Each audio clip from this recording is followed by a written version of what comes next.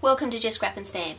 Today's project is a little phone address book you can keep in your handbag or pop in your kids' bags to have in case they need one. So to start off with, I've got 2 pieces of pattern paper, and I'll put the measurements on the screen for you when I edit the video. And then I've also got some little phone pages that I've designed. These are available to download for free on our website, so you can just log on to www.justscrapandstamp.com.au and get the free download for those. So we're just going to pop the pattern paper and then our phone pages.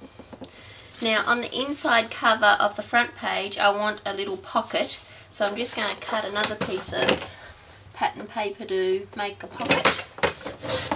Just the same width as our paper, but about half the size to pop on there.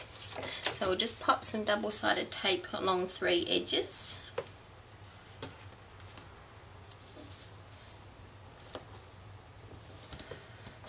And leave the top edge open so the little pocket we can pop any little pieces of paper we might need to in there.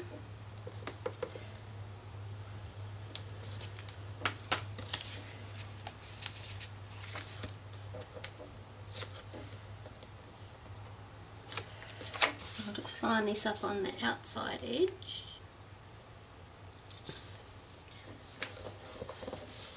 And our little pockets in there, and we can pop the front cover on the front. Now the pages are actually this size, and I've just folded them in half so that they fit inside the book. So then once we've got all our pieces together, I'm just going to use the Tim Holtz Tiny Attacher to staple down the side. That's right, and then I'm just going to use some Japanese washi tape, which is also available on our website. It's a masking tape and it comes in lots of different colours and designs. So I'm just going to use that to hide the staples. So I'm just going to put it down the side there. Oops. And because it's masking tape, it's a bit forgiving if you stick it on something by mistake. And just cut the edge off there. And then fold it round. It's a bit like bookbinding tape, but because it comes in lots of different colours and designs, it's nice to use. We'll just trim the edges off there. So that hides our staples. So that's the bones of our book. Now that we've made the bones of our little book, we're going to make a little plate to put on the front. So I'm just going to use a piece of white cardstock and some Spellbinders dies. And I've got my A plate and a C plate, and then the material we'll be cutting, and then my B plate on the top. I'll just run that through.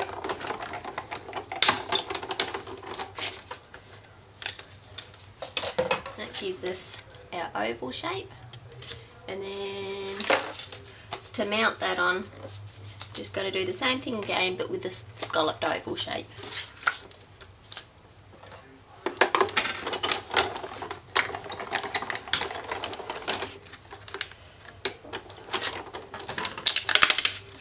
So then we'll have our oval with our scalloped edge.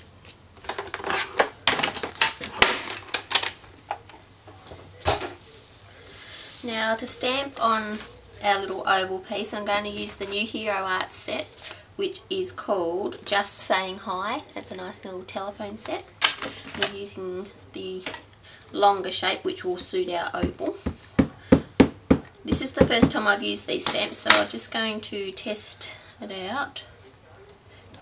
Yep, it gives us a nice clean image. Sometimes with polymer stamps the inks will bead on the top of the stamp, and you'll get a blotchy finish. To get around that, if you just use a sanding block to gently sand the top of the surface, it'll stop the ink from beading on there, but usually Hero Art stamps are quite good in that regard. So we'll just stamp that in the middle of our oval. There. Now I'm going to also do some shading on here. I'm just going to use our die and put that back on our shape. Line it up. Sit that back down on there, and then just bear with me while I find the right colour ink.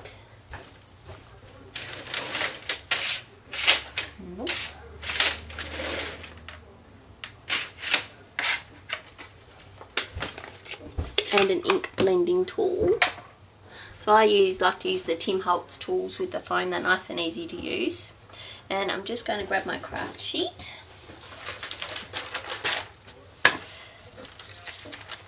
The craft sheet makes it very easy to use the blending tool because it allows the tool to move from the sheet onto the project without getting caught on the paper. Now when I ink up my blending tool, I don't dab it in the ink. I like to use a swirling motion on there. That way you don't get any lines from the ink pad on the stamp, which then goes onto your project. If you use a gentle swirling motion on there, you get just a nice covering of ink over there. We're going to use that same motion on our ink pad, so starting off the ink pad and using a circular motion onto the cardstock. We'll just move around the edges.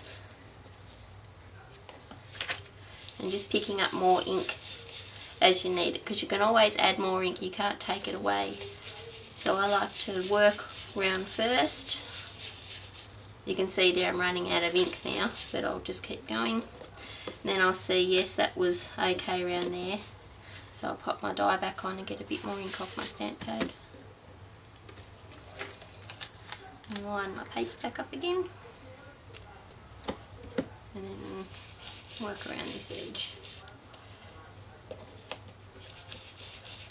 This just gives a nice element to a white background, and sometimes you're not sure what to do with a white space on an image.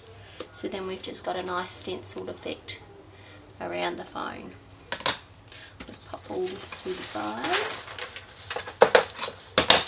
Now we might mount our telephone onto the scalloped cardstock just with a bit of double-sided tape.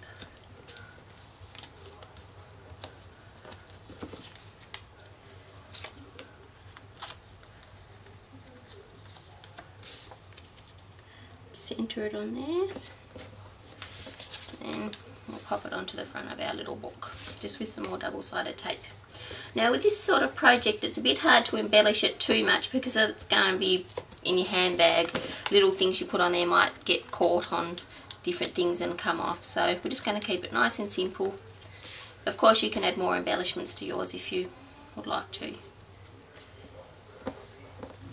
So there we go, just a nice little phone journal you can pop into your handbag or give to a friend. Thanks for watching, and don't forget you can download the free pages over at our website. Thanks!